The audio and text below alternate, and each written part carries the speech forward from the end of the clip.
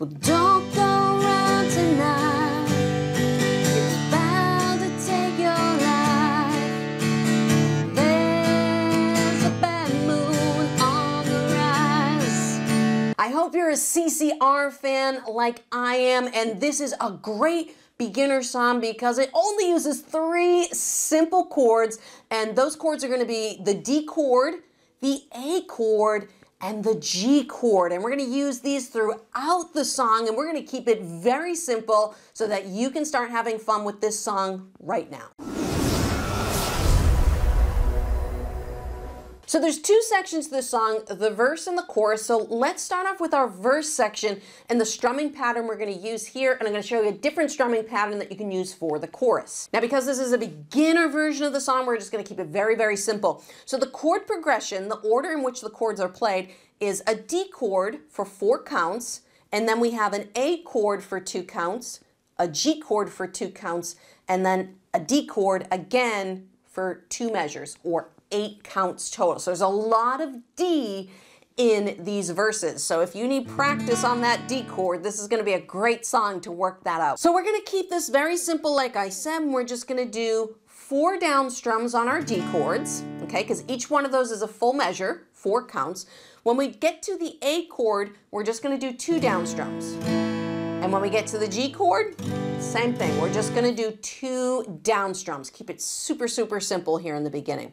So we're going to do 1, 2, ready, and we got I see a bad moon rising.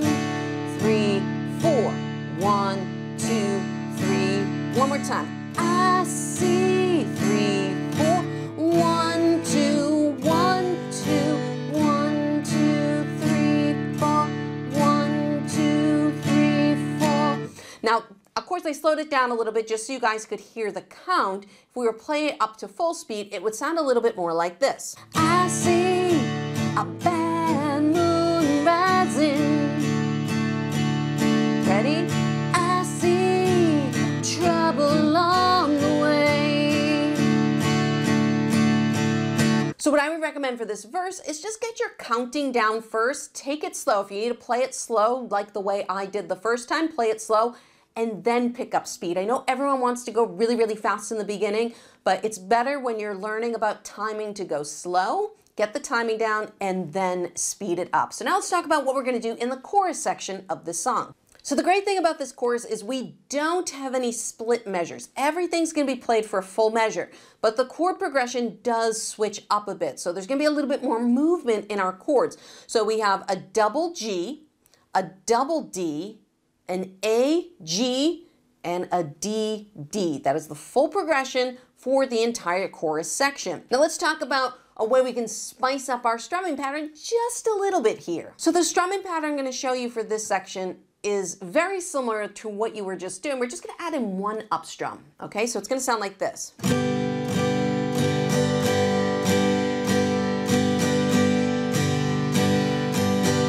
So what am I playing? I'm going 1, 2, 3, and 4. 1, 2, 3, and 4. And that's down, down, down, up, down, down, down, down, up, down. Now the reason I put the up strum between the 3 and the 4 is because when you're a beginner, you sometimes have trouble changing those chords very quickly. And if you put an up strum after the 4, it means you have to change your chords even quicker. So sometimes it's nice to put these up strums before the 4.